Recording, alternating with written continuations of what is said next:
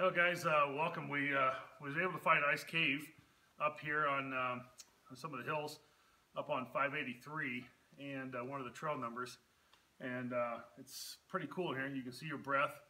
It actually feels good because it's between 85 and 90 degrees outside, so being in this cave a little cooler, it's kind of cool. So it's nice to hang out in here for a little bit. And you can see some water glistening back on the far wall, and you know, I'm sure it freezes over in the winter, and it would be pretty cool to come up here during that time and see that as well. But anyway, welcome to Ice Cave, one of our other adventures we found.